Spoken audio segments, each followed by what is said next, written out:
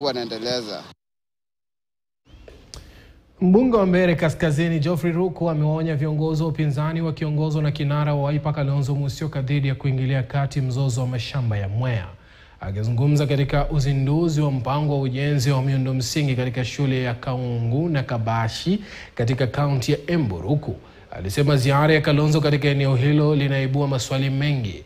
Mbunge huyo aidha aliomba Wizara ya Usalama wa Ndani kutatua zogo hilo linalohusisha ekari 44,000 ya shamba ambalo limesababisha vifo vya watu kadhaa na majeruhi.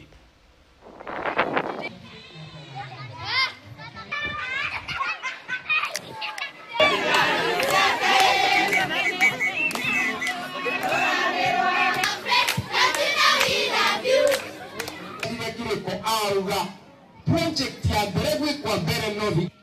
Serikali kuu, Ministry of Interior, Ministry of Land, please let's fast track the issue of Mwea land as quickly as possible.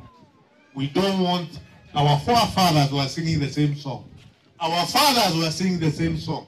We, the great sons of our fathers, are also singing the same song.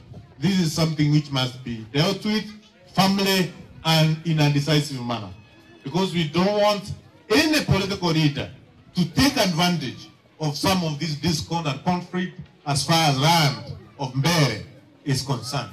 We want to warn Kalonzo Musyoka, please don't usichochee watu.